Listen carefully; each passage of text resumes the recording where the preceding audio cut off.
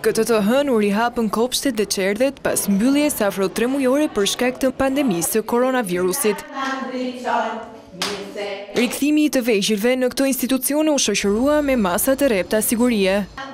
Kamera e Vizion Plus ishte në ambjentet e Cerdhës numër 1 në kryeqytet për të parë nga afër situatën. Ne kishim marrë gjithë masat e duhura, duke disinfektuar 2 herë institucionet, edhe duke i pastruar, rregulluar, duke marrë deklaratat e personelit për situatën e kaluar.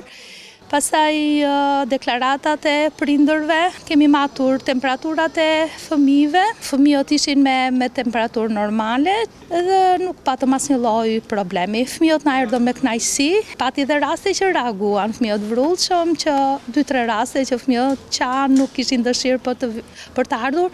Ndërsa krahasuar me qershorin e një viti më parë, pjesëmarrja e fëmijëve ishte më e lartë.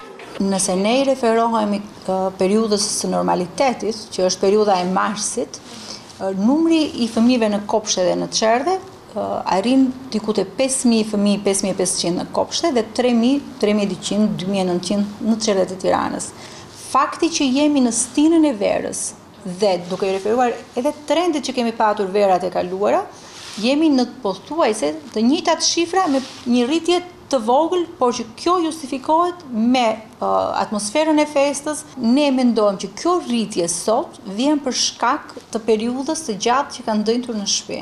Edhe në rrethe, kopshtet dhe Cerdhet u rihapën në masë sigurie për të pritur të vegjlit. Por në Elbasan, Durrës dhe Berat pati një numër të reduktuar të tyre.